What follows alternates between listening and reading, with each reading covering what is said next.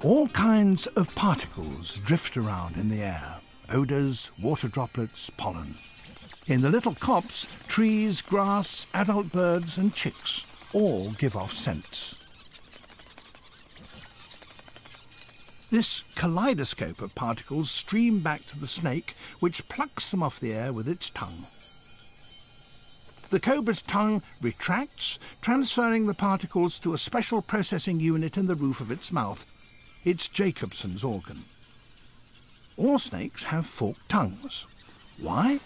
They're tasting in stereo, establishing the direction of the weaver bird chicks at long range.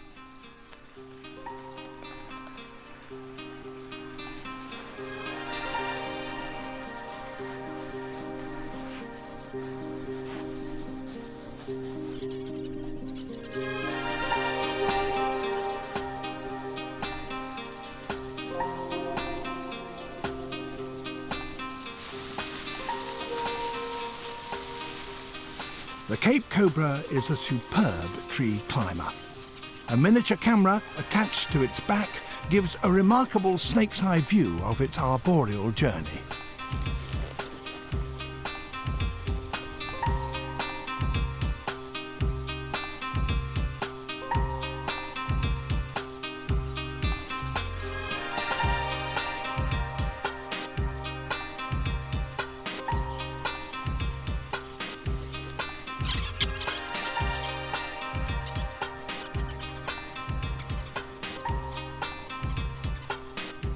The adult weaver birds escape from their nests, streaming downwards.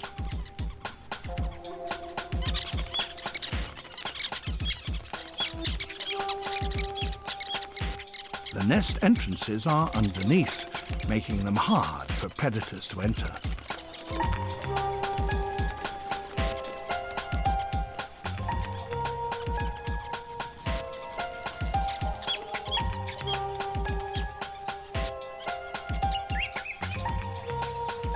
The snake anchors itself by its tail, letting its body hang free.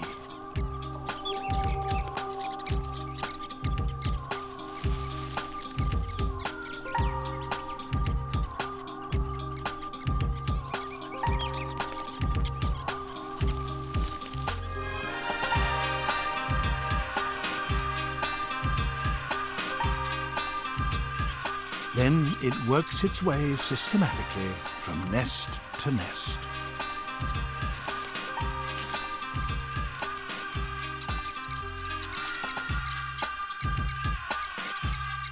Eventually, the Cape Cobra will strike lucky.